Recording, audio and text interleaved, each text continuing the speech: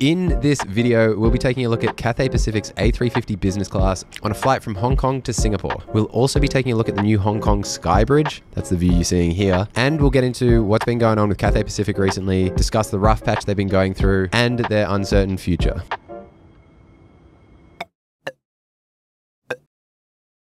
Oh, there's the Sky Bridge thing. Wow. Okay, that thing looks sick. I gotta get up there. Should have put runners on. This airport is huge. Whoa. This is sick. This is sick. What? Oh my god, there's a glass bottom floor. That's giving me the heebie-jeebies. I'm not leaving until a plane goes underneath us. So this is the new Sky Bridge at Hong Kong Airport. It was opened in late 2022 and it connects Terminal 1 with the Terminal 1 satellite concourse area. It is the most ridiculous thing that I've ever seen at an airport, really. It's 200 meters long, it's 20 meters wide, and it's 28 meters above the ground. So all aircraft can pass underneath it, including an Airbus A380. I really enjoyed just standing around and checking the view out. It's incredible. If you come to Hong Kong Airport, you have to check this thing out. One thing, the taxiway underneath isn't the most active, so you might have to wait like 10 minutes to see a plane pass underneath you. I was there for about 20 minutes and 2 planes passed underneath me, so, I mean.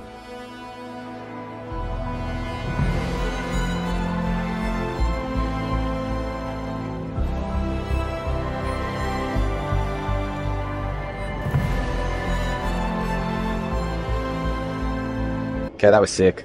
Let's go eat some food or something. Are you ever tempted to walk into the Gucci store and just buy something? Like, I can't afford it, but I've got, you know, $15,000 credit limit, so I could just buy it. I mean, 15,000 probably isn't even enough. Now, Hong Kong has way too many lounges. I think Cathay has like 4 or 5 specifically here. And then there's also the Qantas one. I just know they've got watermelon here, and I really want some watermelon, so that's why I've come to the Qantas one. Okay, we've got like half an hour to chill, so see ya. So I spent way too long at the Sky Bridge thing, and then also had to go to the Qantas lounge and spent too long there. And now I've got like 5 minutes to get from gate 1 to gate 40. I think it's like a kilometre. Let's go for a little jog through Hong Kong Airport.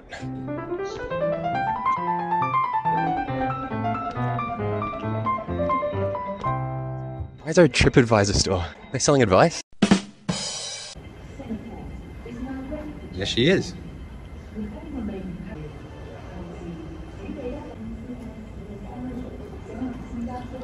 Alright, let's go board. Hi.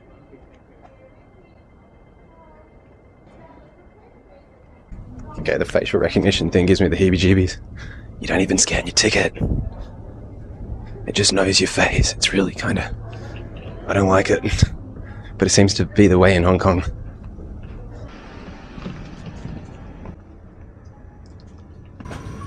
Yep.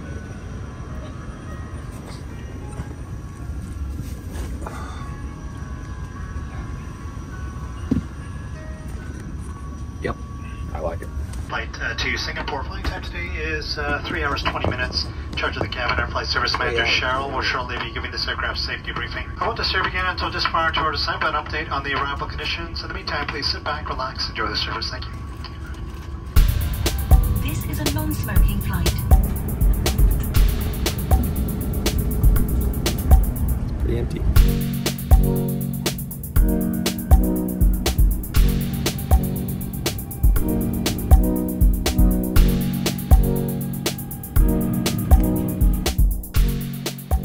As with pretty much every flight, the meal service started as soon as we hit cruising altitude. But before we get into the flight, I want to quickly touch on what's been happening at Cathay Pacific. Cathay, along with all of the Chinese carriers, were severely impacted by the pandemic due to China's strict border quarantine rules. With Cathay being an exclusively international airline, this meant that the number of passengers carried dropped from 35 million in 2019 to under 1 million in 2021. In 2020, they underwent drastic restructuring, including laying off over 8,000 employees, closing Cathay Dragon, and cutting pilots to pay by 40%. Arguably, Cathay really didn't treat their staff, and more specifically their pilots, well during the pandemic. A lot of the pilots were kept flying due to strong cargo demand, but due to quarantine rules, pilots had to endure terrible working conditions with multi-week isolated stints in hotel rooms. This, on top of the pay cuts and layoffs, does not do wonders for morale. Singapore Airlines had a similar pay cut for pilots during the pandemic, but have since reinstated the full pay rate now that things are getting back to normal. Cathay has not done the same. Reportedly, Cathay had around 4,000 pilots pre-pandemic. 1,000 of these were laid off during the restructure, and another 1,000 left of their own volition due to the pay cuts and tough working conditions. Cathay's essentially lost half of their pilots during the pandemic, and it's really coming back to bite them now. Over the Christmas period of 2023, Cathay had to cancel 160 flights due to pilot shortages. There is some good news though. Cathay finally stopped hemorrhaging money at the start of 2024 and are trying to rapidly hire and train new pilots. The worst for Cathay is hopefully all in the rearview mirror. There is one last point I want to touch on, and that's just generally the shaky future of Cathay. I believe a big part of Cathay Pacific's future is tied to the future of Hong Kong itself, and I think that this probably means that Cathay will eventually end up being acquired by Air China. You see, the big three Chinese airlines, Air China, China Southern, and China Eastern,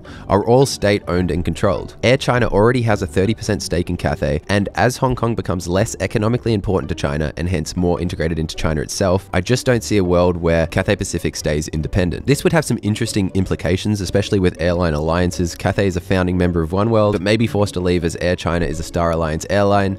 But look, we're just getting into pure speculation now. Who knows what the future will hold? Let's just go and see what a recovering Cathay service is like now. The meal service started with a sparkling water and some pretty good warm nuts.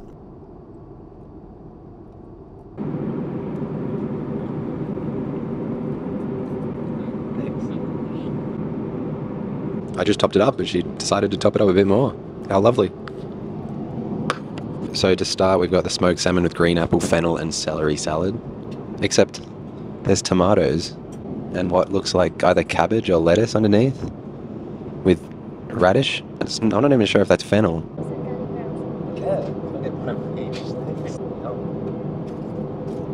Thank you for that. It's definitely not celery, but I like it more than celery because I don't like celery, so it's like tomato instead of apple. And yeah, what's sort of like a cold slaw underneath it or something? Or maybe that is, actually that could be apple. Maybe it is apple, actually, yeah, that could be apple underneath, like shredded apple.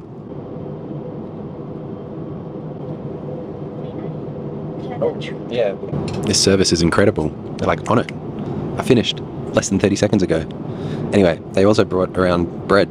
It's warm and it looks very good. We got garlic bread and just a normal bread roll. Oh, wow. Yeah, thank you. Your steak? Oh, sure, maybe like a half glass? No, I'm okay actually. Thanks. I'm just trying to butter my bread and I'm getting run up on with red wine offers and then mustard, like chaos. Just a great bread roll. Let's try the garlic bread next. I mean, it's garlic bread. I prefer it to be slightly crunchier, but it's garlic bread. It's good, yeah. Thank you very much. I don't drink wine, but she recommended it with the beef, so I drink wine now. It's 3:40 p.m, you know, nothing wrong with drinking some wine in the afternoon on a... Oh, it's a Thursday. That's a bit better than a Monday. I have to say though, that beef is incredible. Actually, I gotta film it. Too much stuff is happening too quickly. The beef is arguably cooked to like a medium well or a well done, but it's still incredibly tender and has like a really, really nice flavor. I don't know if it's a seasoning or just it's Australian beef. Come on, Australia. Or it's like so tender, so beefy. It's got like a real strong beef flavor about it. That's an incredible, incredible piece of meat. It's a weird thing to say.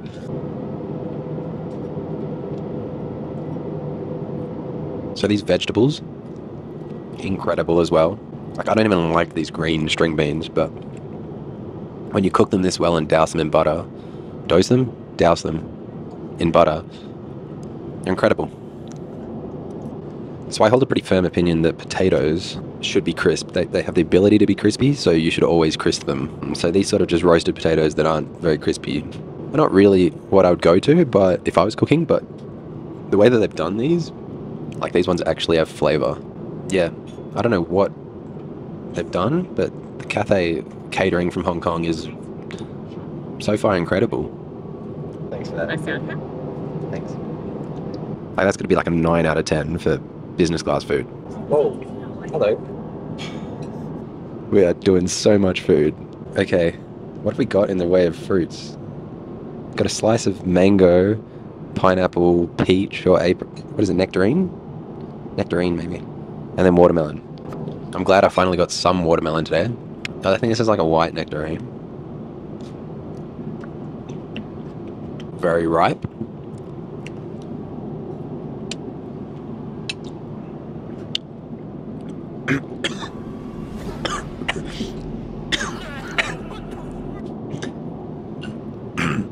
I don't want to sound, I don't know, overzealous, but the juiciness got me there. I was not expecting it to be that juicy. I've got my 2 favourite fruits left on the table right now. I reckon watermelon and mango. I literally could not tell you which one I prefer more. I love them both. Yep. Delicious. So the fact that we took off less than an hour ago, or about exactly an hour ago, and I'm finishing up my dessert, and that it was like a 3-course meal, is just ridiculous. Hats off. Amazing service on Cathay. Here in the front lab, it's very nice, actually. A350 Airbus, and putting windows in the toilet. Not sure what was up with that, but that's a great view while you're doing your business. And yeah, we've got the 3, got hand wash, antiseptic hand gel, and a body lotion. That's what you get because we're in a business class toilet. It's a bit bigger than your standard, I think, a bit wider. And yeah, the inclusion of that window is quite nice. Though when I got in here, it was closed. The shutter was closed, so I guess it was like that, which makes it a little bit, I don't know, cozier. They're closing all the windows, which I don't like. I get why. People just want to sit and watch TV in the dark. It's a lot nicer that way, but I just fall asleep in the dark and, you know, got to make videos, so can't just pass out for the next 2 hours.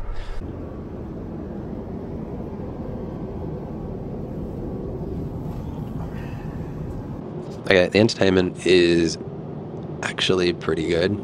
It's a pretty nice UI, really pretty graphics. Look at movies quickly. We've got a pretty good selection of new movies. There's a few, I think, Chinese cinema sort of things. I guess this is part of the absolute mental investment that's happening into streaming.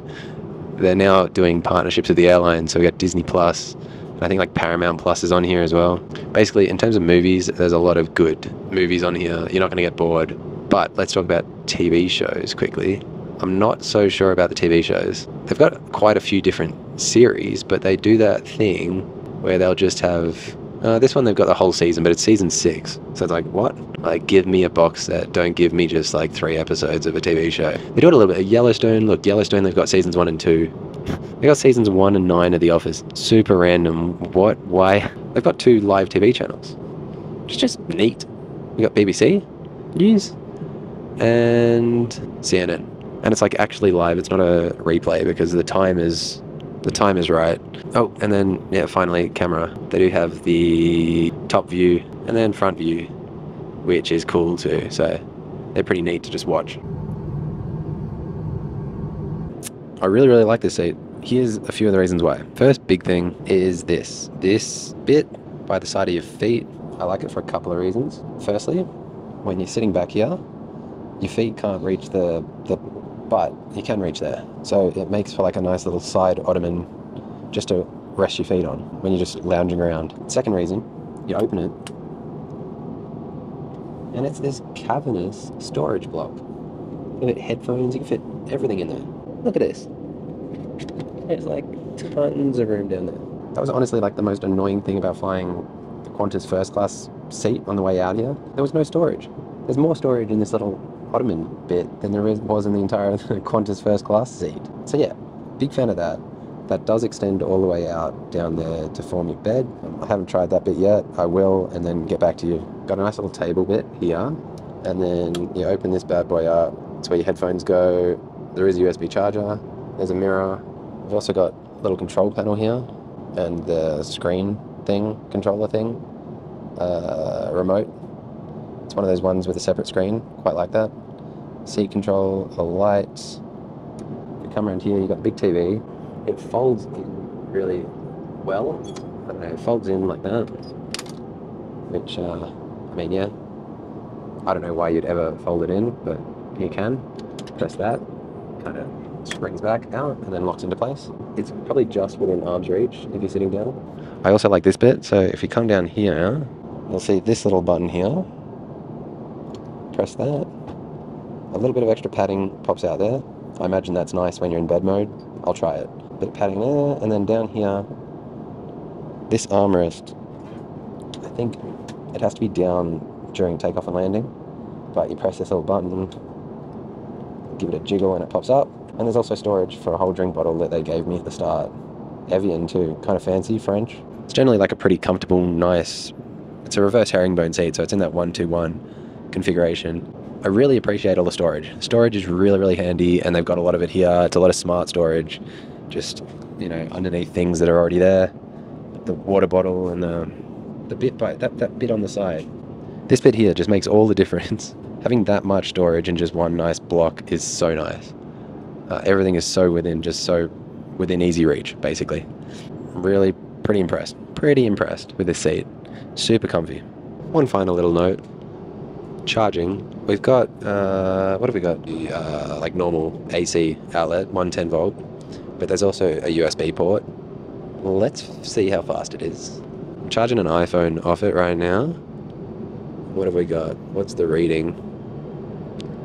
I don't know if you can see that, but we're getting 2.42 watts. That's truly horrendous. That's like gonna struggle to charge your phone on a 3-hour flight, even like a 6-hour flight. I think at 2.5 watts, it's gonna take ages. Even 5 watts is pretty slow charging. 10 watts is reasonable speed charging. And I think like fast charging is 18 watts plus. So 2.5 watts is so slow. That's barely gonna charge your phone. That's one thing that they should definitely improve. But is it weird cost cutting, or is it just the way that it's set up? I don't know, but.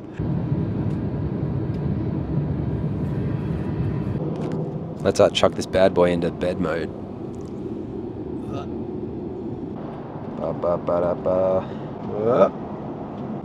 Yep. It's not bad. That is pretty good. I'm going to have a nap and I'll let you know how it is.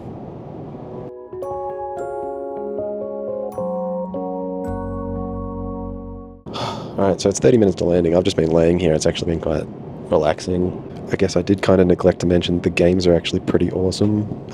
On this system. They've got the golf game, they've got Tetris, they've got 2048. Like, not crazy good selection, but like pretty nice. Bed. Let's talk about the bed. It's generally pretty good. You do have the classic business class footwell issue, which I mean, you're pretty much always going to get in business class, I guess. I don't know. I'm currently trying them all to see if there's any that are really, really good. The footwell here is not super tight though, so I'd actually find it alright, I think, overnight, especially because you've got so much leg room this way, so you can really lay on your side, get your knees up into here. Again, huge fan of that. If I come back over here,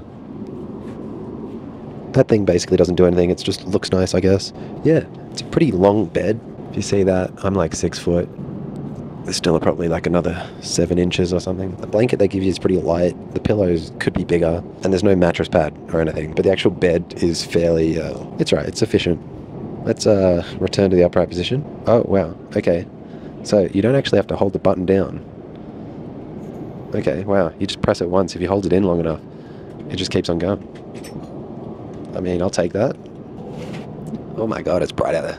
I'm really happy with this Cathay Pacific flight. I really like Cathay Pacific. I haven't flown them in ages. I actually flew them probably 2014 or something, 2015. It was like one of my first times ever flying business class, and so I remember the first time I was sitting in this sort of seat. The one on the A380 really reminded me of it, just how like mind-blowing it was, how crazy business class is.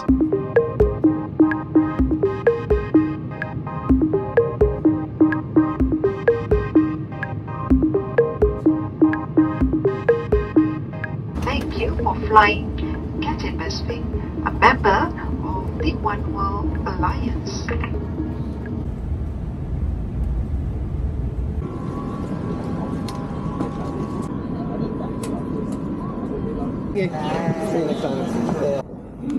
So that was it. That was my experience flying Cathay Pacific to Singapore. I've got to say, overall, it was a great experience. It's the Cathay that I know and love. I've been reading all this stuff about them being in a downward spiral, but nope, it's not the case. Uncle Simon says so. Uncle?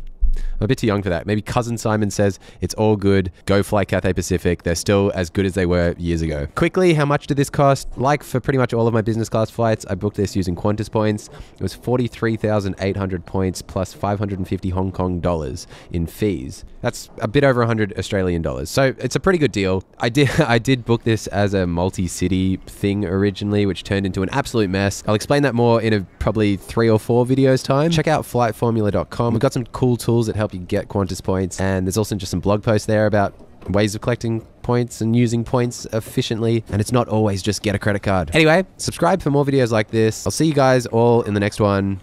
Bye.